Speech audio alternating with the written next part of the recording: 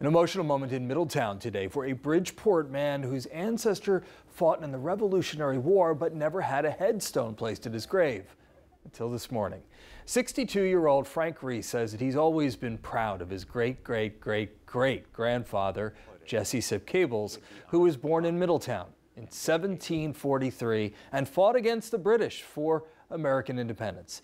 State and local leaders were on hand for a ceremony dedicating the headstone at Washington Street Cemetery. Reese telling us that he worked with Fox Becker Granite Company in Middletown to help make the tribute happen. I felt like I had to do something, not knowing that this man served the country. It was not recognized with a headstone, so I contacted the Veteran Administration and they were able to get a headstone. I am really so proud and thrilled to be with Frank Reese today, a descendant of Jesse Cables, who valiantly and courageously fought in the Revolutionary War. Reese says that his ancestor was a POW for 4 months during the Revolutionary War and deserved to have his grave marked with a headstone.